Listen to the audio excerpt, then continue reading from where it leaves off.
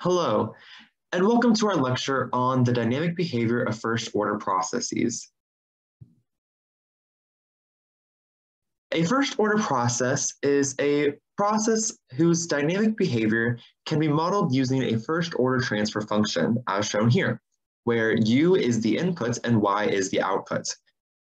Within the transfer function itself, k is the steady-state gain and tau is the time constant.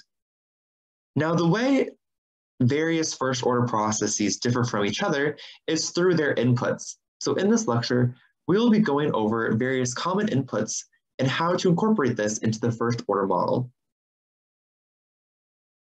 So what are the common inputs that we will be discussing in this video? First is a step input, then ramp, rectangular pulse, sine wave, and an impulse input.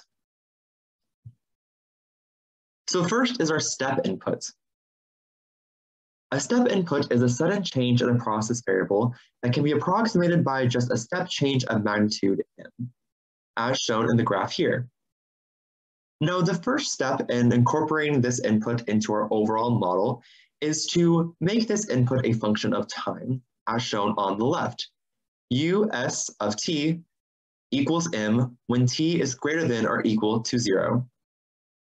Taking the Laplace transform of this function gives us u of s equals m over s. This allows us to plug it straight into the model I showed earlier, which is shown in the bottom left.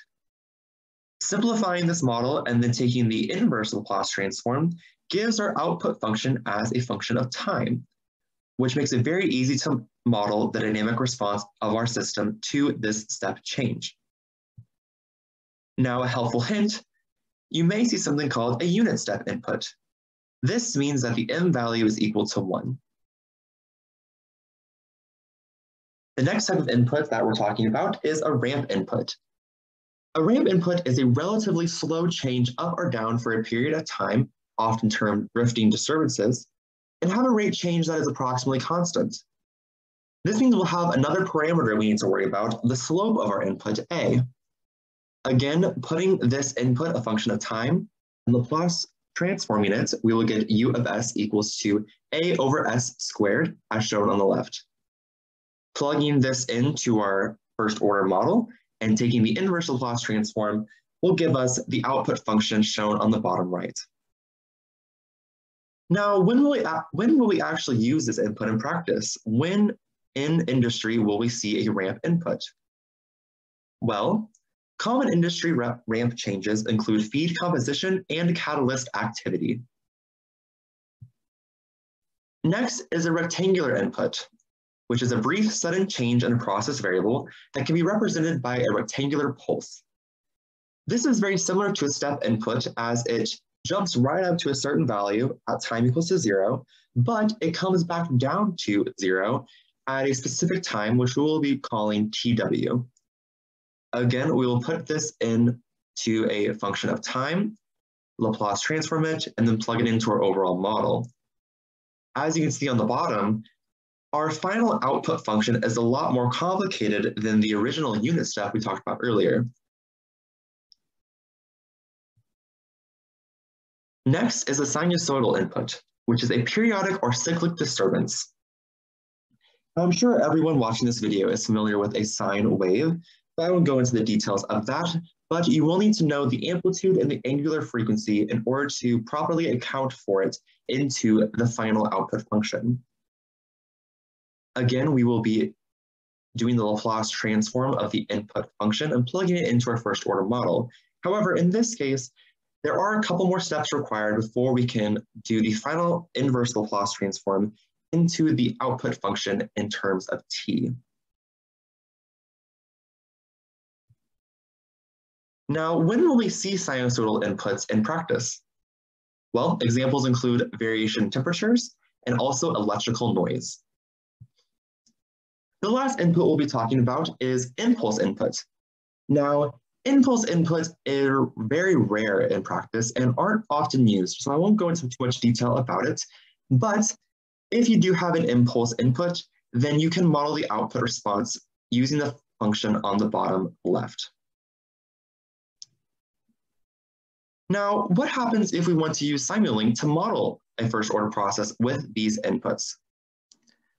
So in Simulink, to enter in your first order model, you will first need to input your transfer function. So if you go to Library Browser, you will see on the left all these different categories of blocks you can put into your workspace. Go to Continuous, and you will see a block called Transfer Function. Drag and drop this into the workspace, and you can double click it to change your values such as k and tau. For the example I'm going to do right now, we're going to assume k and tau are both equal to 1. Hit OK. Then we'll also need some way to see what our output is. So go back to Library Browser and go to Sinks. I always use the scope because the scope will just produce a graph of your output as a function of time. So connecting those two, now all we have left is our input. So if we go back to Library Browser and go to Sources, we will find blocks for a wide variety of different types of inputs. So, like the ones we discussed today, we have step, we have ramp, and we also can do sine wave. So let's just pretend that we're going to do a step input right now. So what I will do is drag the arrow from step input into the transfer function, and you will have the complete model connected. But you want to make sure your step input has the correct parameters. So double click your step input, and you'll see this list of parameters that you can change. Step time is just the time when the step change takes place. In the example we looked at before, this was at time equal to 0.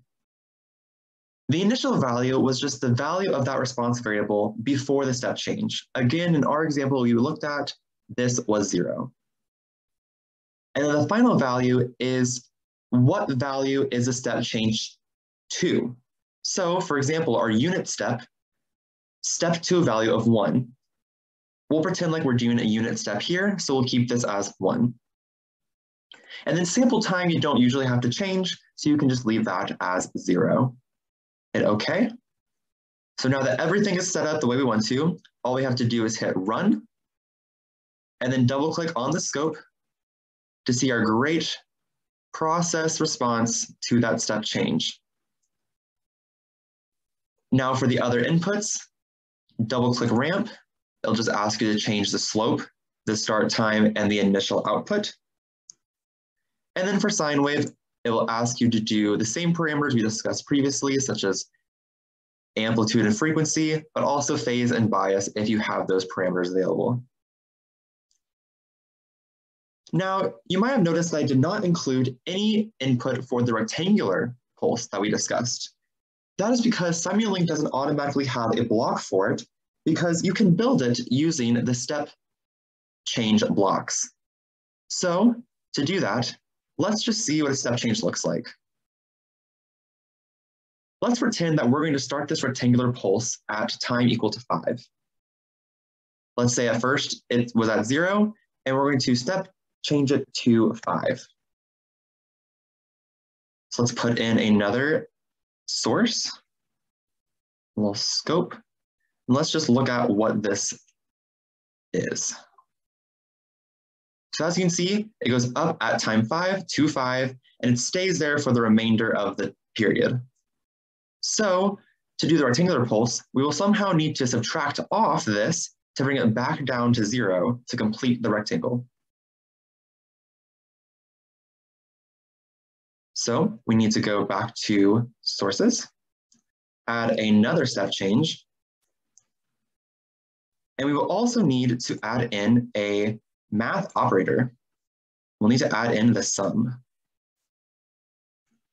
And we'll take this arrow, put on this side, and then this arrow on this side. And we're going to make this an identical step change, but we're going to make this at time 10. Initial value of 0, final value of 5. But we're going to want to subtract the second one from the first one. So let's just double click and change one of the signs to minus. Now, as you can see, that made the second one subtract from the first one. Let's hit run. And there you go. So that second step change, since we subtracted it from the first, it brought back that 5 to 0 at time 10 and gave us the rectangular pulse that we were wanting. So I hope you learned something in today's video, and please comment with any questions you have. Thank you.